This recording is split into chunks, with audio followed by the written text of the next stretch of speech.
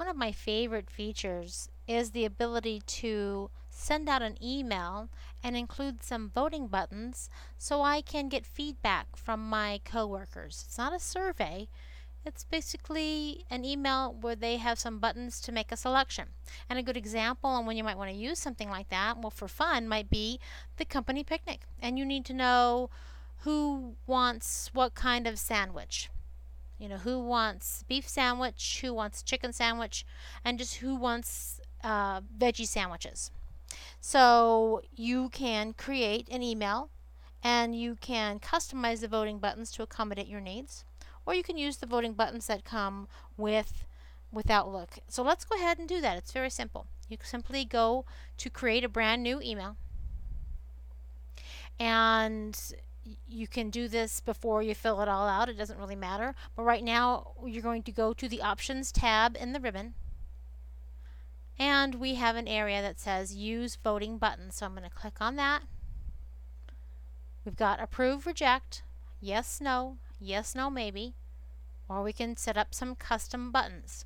So Approve, Reject, Yes, No, Maybe, they're very business-oriented buttons and will be appropriate for many voting emails that you send out. But for our need for this demo, we're going to customize the button. So I'm going to go ahead and click Custom. Takes us to this window, and right now the checkbox is checked that says Use Voting Buttons, and Approve, Reject is automatically in there. And all I have to do is backspace to get that out and add my own, separating with a semicolon. So we want to say beef sandwich, semicolon,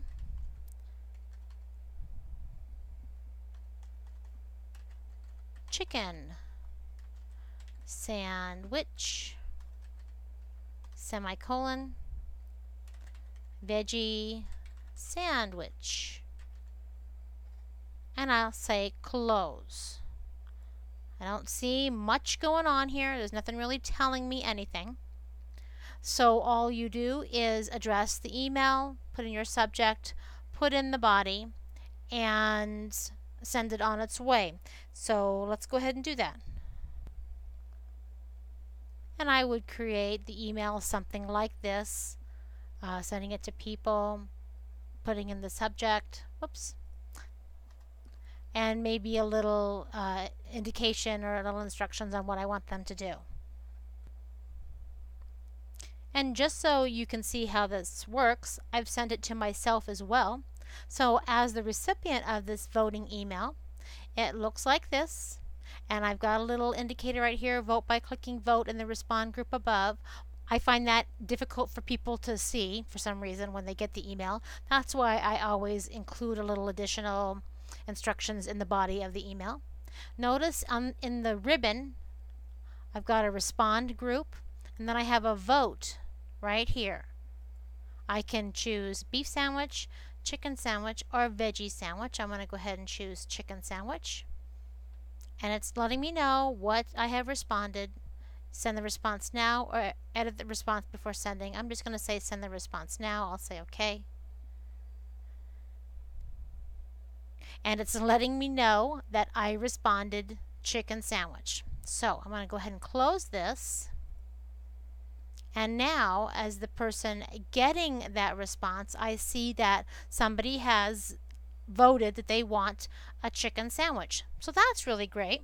And then you can go in as the person organizing the food for the company picnic. You can tally. You can go in and see how everybody's ordering and who has yet to order, so you can bug them when the deadline comes around. So let's go ahead and do that. You need to go to your sent items folder, and again, this is you sending out the original voting email, and you need to locate the email that you included the voting buttons with. I see a little visual indicator that it's a little different from the other icons, the other email icons that I sent out, and you have to make sure that you see this indicator, because when you open it up, let me go ahead and open it up, you now have a tracking area that you can display the tracking information about, who's responded what, who hasn't responded. So let's click on the tracking area, the tracking page. and I can see that somebody has responded. I know what they've responded. I can see what time they responded. I can also see people have not responded. What's really great about this is that I have a reply totals in here, so I can see how many chicken sandwiches to order, how many beef sandwiches to order, and how many veggie sandwiches to order. So that's really the beauty of the voting buttons. Now, again, it's 100% reliable in an Exchange server environment, and that's why I really only show it in my Exchange and Outlook videos. So this is kind of fun. This is a fun way to use it. But then if you need to, I'm going to go ahead and close that.